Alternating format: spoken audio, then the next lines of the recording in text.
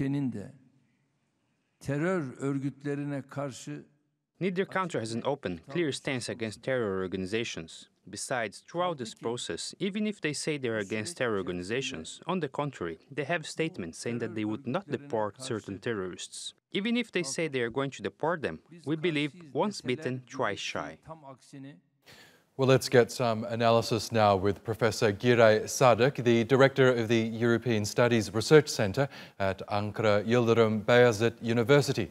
He joins us now from Ankara. Welcome back to the program, Professor. We heard there President Erdogan make his latest comments as to his concerns surrounding Finland and Sweden's bids to join NATO. Those countries haven't condemned the PKK group as a terror organization as the United States and European Union have. Why is it, do you think, that those countries are still refusing to designate the PKK as a terrorist organization?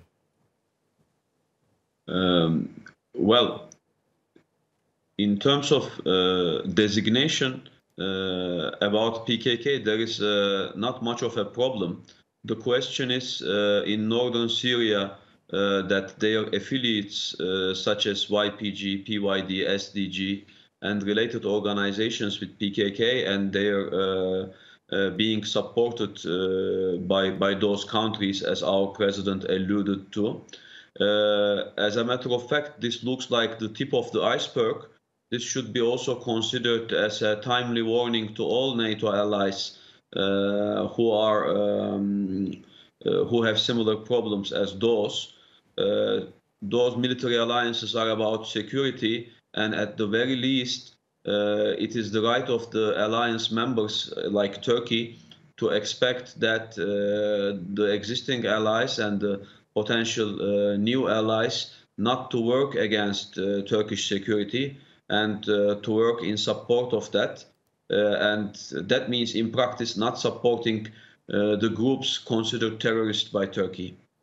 Yes, in his latest comments, the Turkish president also pointed to the fact that Turkey is one of the key members of the NATO alliance, with one of the biggest forces in NATO, in fact, behind the United States.